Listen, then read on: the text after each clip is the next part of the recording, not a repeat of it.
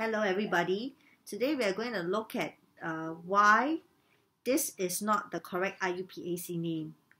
Okay, I'm going to try to draw this structure. 1,3-dimethylbutane.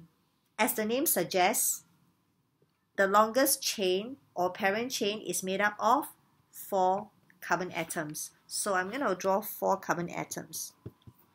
1, 2, 3, 4.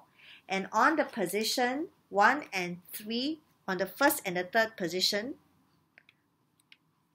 I should be filling this position with methyl group. Okay, so 1 methyl group on each position, on 1 and 3. And the rest of the carbon atoms, I'm going to fill it up. I'm going to fill the rest of the carbon atoms with hydrogen atoms. Right. Now, let's try and name this structure. Let's start by identifying which is the longest parent chain.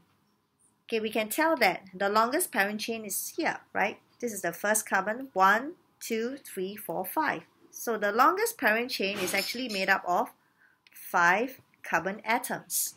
Okay, 5 carbon atoms. So this should not be the correct name for this structure. Okay, so let's try to give the correct IUPAC name for this structure. 5 carbon atoms, so the suffix will end with pentane. Pentane, okay? And you can tell that on the second carbon, there is a side chain sticking out. The side chain is a methyl group, CH3. So the correct name would be 2-methyl pentane. That's it.